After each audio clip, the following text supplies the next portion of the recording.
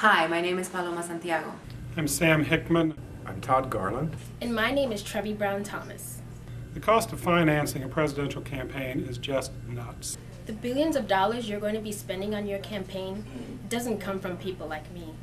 I want politicians to listen to me, my family, and my neighbors, and put us ahead of the interests that send you the big checks. What I want to know is, would you support a fair and clean election system that takes big money out of politics, That provides public funding for candidates Who agree to spending limits and give up all special interest money? Because we want our elections to be about us, the voters.